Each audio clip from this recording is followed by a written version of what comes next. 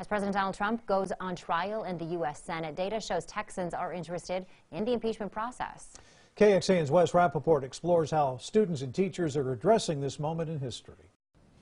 In Michaela Harvey's government class at Del Valley High, her teacher incorporates current events, like today's impeachment trial. It really gives you like an insight on like how these things can really happen. It's not like you're just hearing it from a teacher or reading it out of a book. Like they can really give you examples of like how it happened in real life. And it's a window into a lot of the topics that we talk about in this class, like checks and balances between the branches, for example. Dr. Joel Parker says his students are interested, and so are other Texans. According to Google Trends, searches for the word impeachment were highest in the Lubbock and Austin metro areas. Austin being one of the more democratic areas in the state, I'm not surprised that there's more interest here.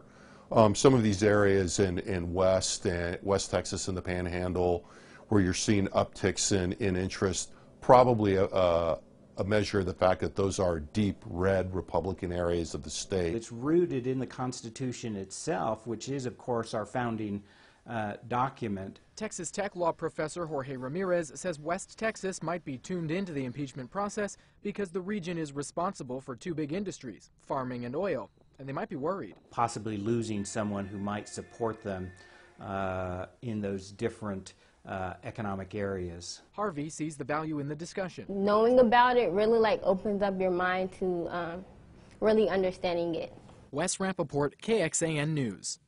Recent polling from the Texas Politics Project at UT Austin indicates a partisan split on whether Congress is justified on its impeachment investigations.